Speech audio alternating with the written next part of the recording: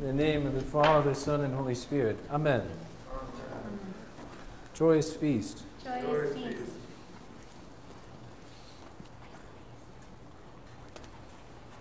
I was out hiking yesterday, a little ways from our house, further down 89, going south. And it was quite a climb. There's a trail, I think it's called the Copper Mine Trail or something like that.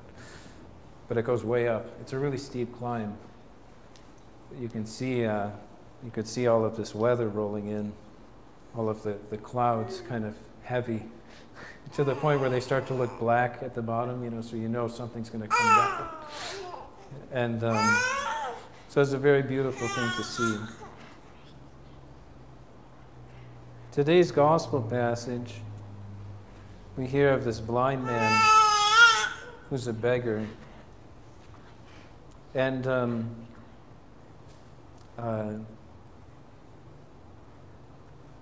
I wanted to share with you something.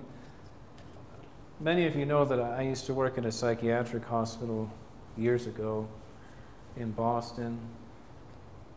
At one time, there was a man there at the hospital who was an elderly, older Greek man and had been raised in the church. He was suffering a lot. And he found out that I was a deacon. At the time, I was a deacon in the church, diakonos. And I remember him telling me, he said, "You know what that means in contemporary Greece today, what the word diakonos means?" He said it actually means a beggar. Because in the church, he said, the deacon is always saying, "Lord have mercy, Lord have mercy, have mercy, have mercy, have mercy." Those are all the parts that I do them all here because we don't have a deacon. But if there was a deacon here, he would be saying all those petitions. Let us ask the Lord to have mercy, have mercy, have mercy, have mercy. And it's the same thing with beggars. They're asking you for alms. They're asking you for mercy. In today's passage, when you see this blind man that's sitting by the roadside begging,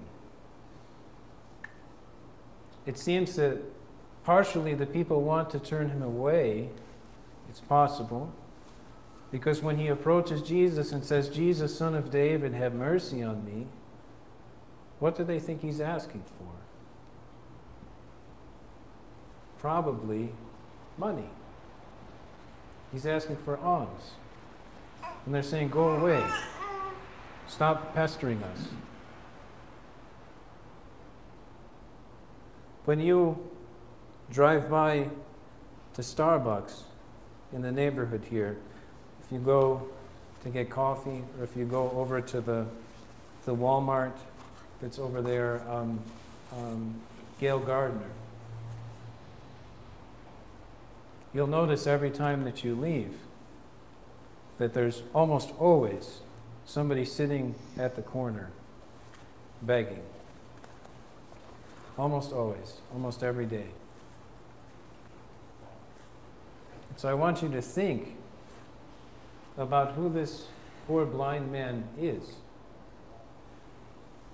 and how we often, too, would drive someone like that away.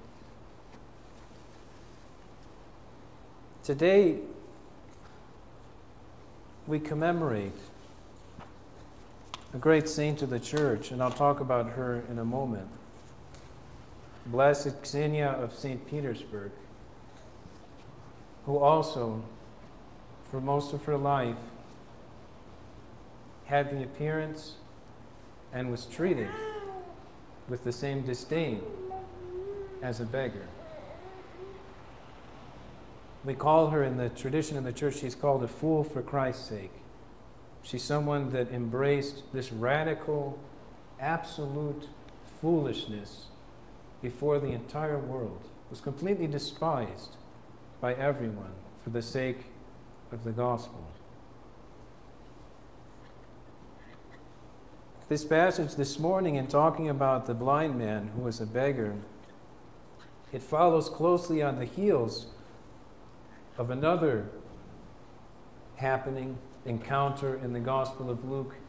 You'll remember the rich young man who comes to the Lord and says, "What do I need to do to inherit eternal life?"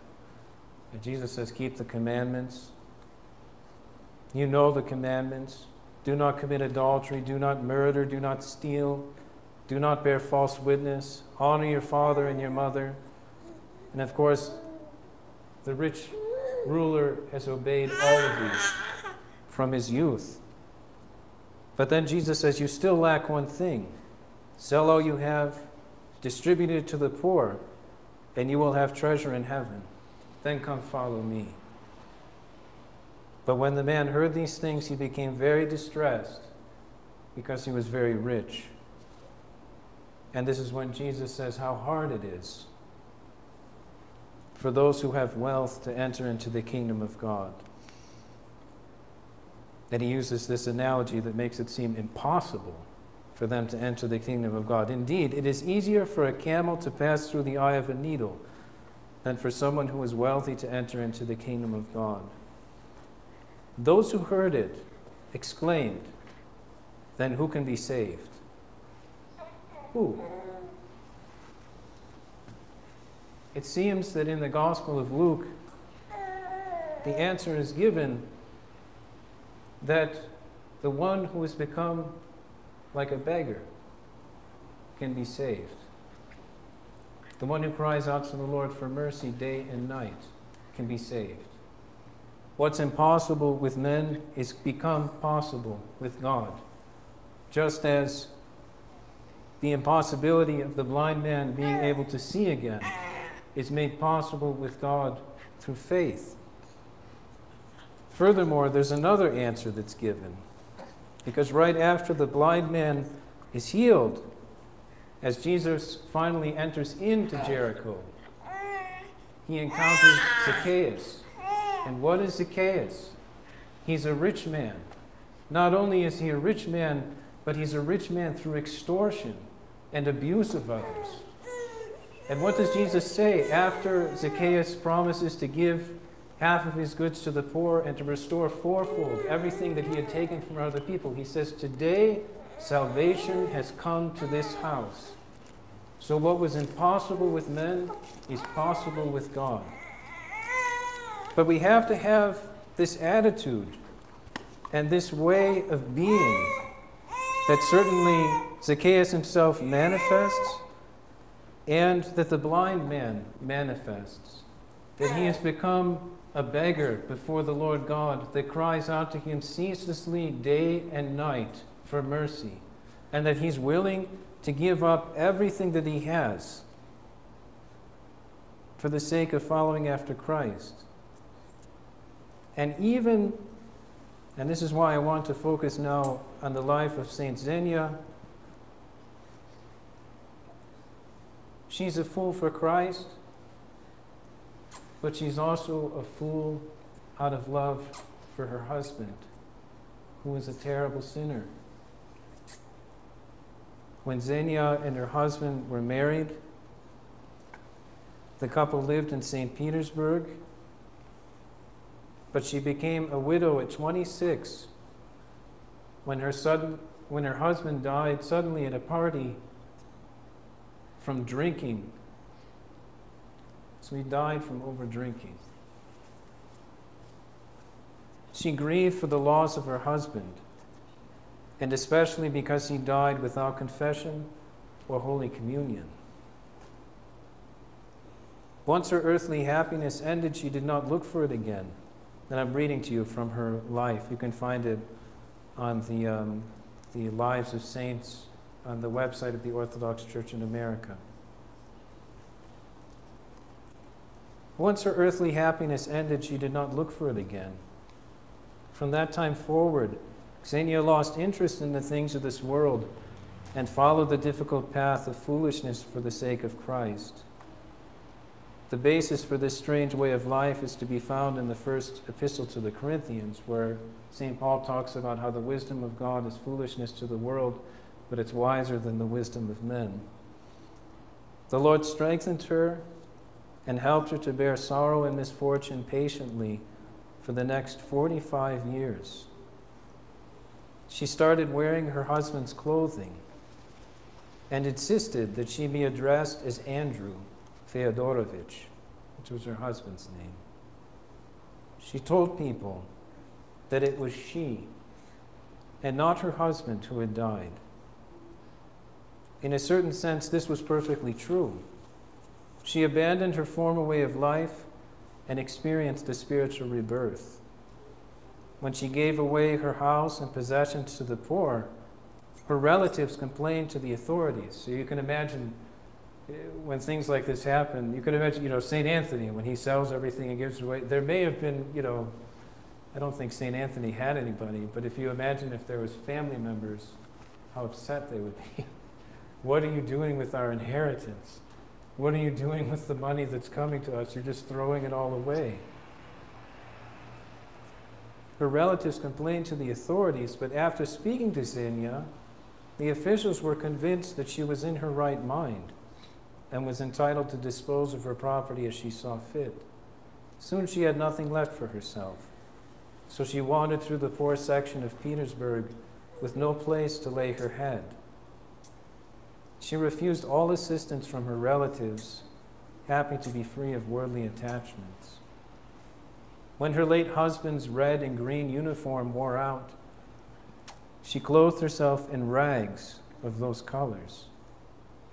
After a while, Xenia left Petersburg for 8 years. It is believed she visited holy elders and ascetics throughout Russia, seeking instruction in the spiritual life. She may have visited Saint Theodore of Sanaksar, who had been a military man himself. And this is the fascinating thing. Theodore's life was one that dramatically changed when a young officer died at a drinking party. It may have been Xenia's husband. Perhaps this officer was Saint Xenia's husband. In any case, Xenia knew Saint Theodore and profited from his instructions. She eventually returned to the poor section of Petersburg, where she was mocked and insulted because of her strange behavior. When she did accept money from people, it was only small amounts, which she used to help the poor. She spent her nights praying without sleep in a field outside the city. Prayer strengthened her, and in her heart's conversation with the Lord, she found the support she needed on her difficult path. When a new church was being built in the Smolensk cemetery, St. Xenia brought bricks to the site. She did this in secret during the night so that no one would know. Soon her great virtue and spiritual gifts began to be noticed. She prophesied future events affecting the citizens of Petersburg and even the royal family. Against her will, she became known as someone pleasing to God, and nearly everyone loved her. They said, Xenia does not belong to this world. She belongs to God. People regarded her visits to their homes or shops as a great blessing. Xenia loved children, and mothers rejoiced when the childless widow would stand and pray over a baby's crib or kiss a child. They believed that the Blessed One's kiss would bring that child good fortune. St. Xenia lived about 45 years after the death of her husband and departed to the Lord at the age of 71. The exact date and circumstances of her death are not known, but it probably took place at the end of the 18th century. She was buried in the Smolensk cemetery. By the 1820s, people flocked to her grave to pray for her soul and to ask her to intercede with God for them. So many visitors took earth from her grave that it had to be replaced every year. Later, a chapel was built over her grave. Those who turn to St. Xenia in prayer receive healing from illness and deliverance from their afflictions. She is also known for helping people who seek jobs, which is a good thing to know if you're looking for employment. Ask her to intercede. But you see how Xenia became a fool for Christ, but also out of love for her husband, out of love for another. These two things going together, fulfilling the commandments of the Lord, to love your God, Lord your God with all your heart, soul, mind, and strength, and to love your neighbor as yourself. May we learn to become like her in our devotion to the Lord and in our love for one another. May we learn to become like the blind man and cry out to the Lord day and night with all of our heart, with all of our mind, with all of our strength for his healing and deliverance. And may we learn to become like Zacchaeus and give of everything that we have, surrendering all that belongs to us, recognizing that it all belongs to God, even unto our very life, our soul, our body, our mind, and our strength. Amen. Amen.